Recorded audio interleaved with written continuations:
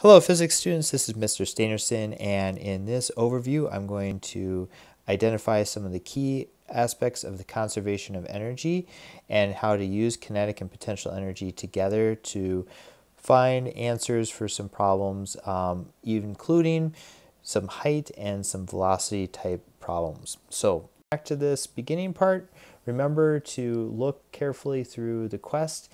I'll put a couple other videos out specific to some quest problems to help you along the way, and reach out if you have some questions. Thanks a lot. We'll be taking a look at some review quick, and one of the big things is this idea of conservation of energy.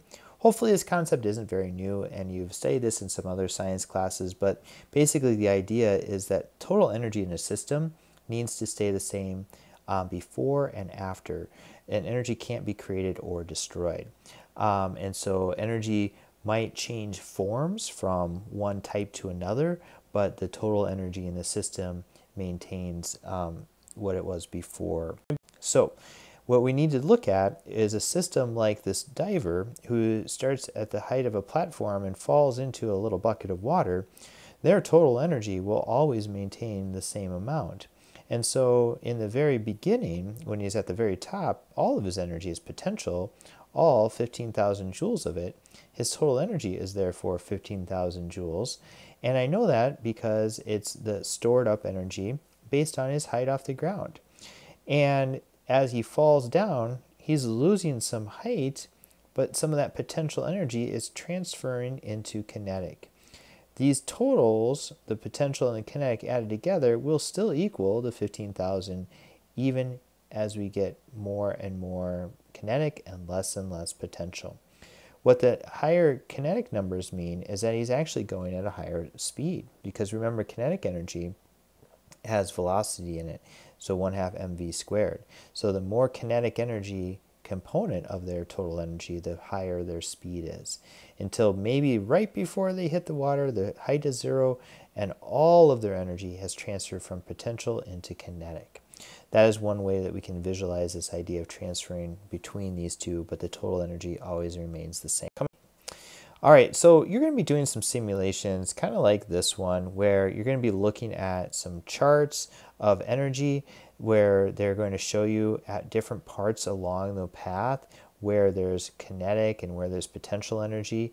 This one is showing a greater amount of kinetic energy, so therefore I know it's going to be at one of these lower spots on the track, because if I was at section 1, the potential energy part of this graph would be greater because there's more stored up energy. It might be still moving, he might be going and coasting over the first hill, but a majority of his energy is probably stored energy.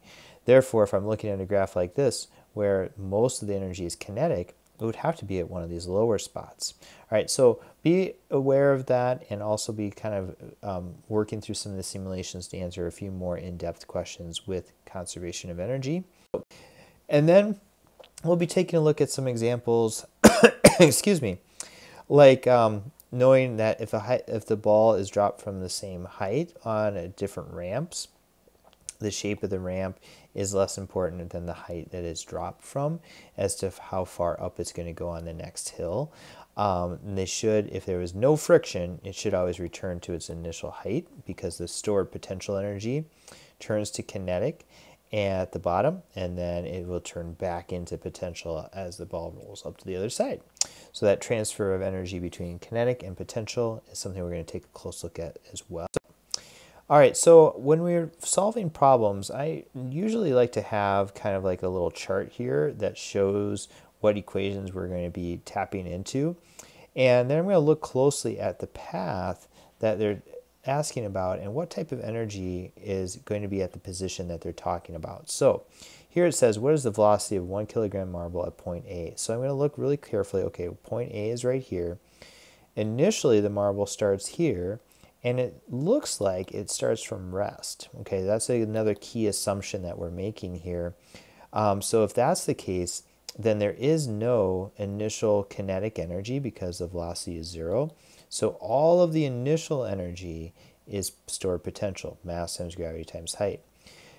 However, as it falls, it turns into kinetic, some potential still, and at the bottom it's all kinetic, and now as we go around the loop, We're gaining potential again until right at point A we have a mix, some potential and some kinetic.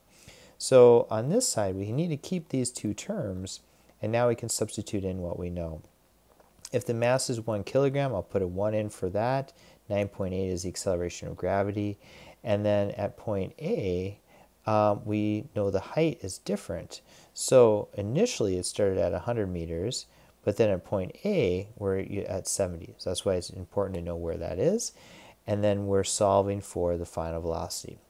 Once I substitute those in, I solve for VF, remember to take my square root, and I end up with about 24.2 meters per second. If you're getting something different, double check your math. A lot of times people forget to take the square root. So just double check that you're rearranging correctly and remember to do that math. All right, one last one. When we take a look at like a 50 kilogram pole vaulter and their initial speed of 8 meters per second going over a bar, the horizontal component of the velocity is 1.2 meters per second. How high is the jump? So here we are starting at the horizontal surface and they're going up in the air, gaining potential energy.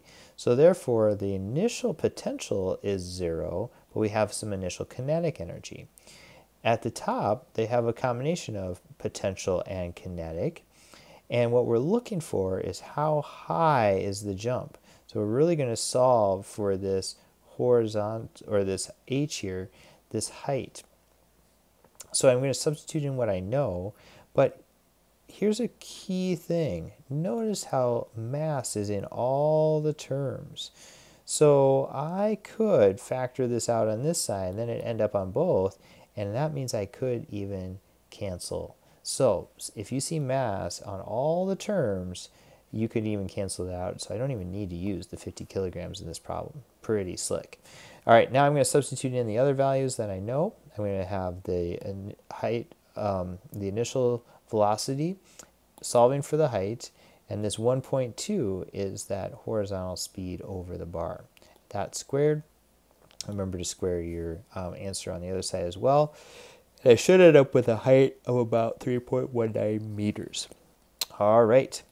So we're going to be doing a couple different direct measurements in this one. And what we're always going to be looking for is this idea of conservation of energy.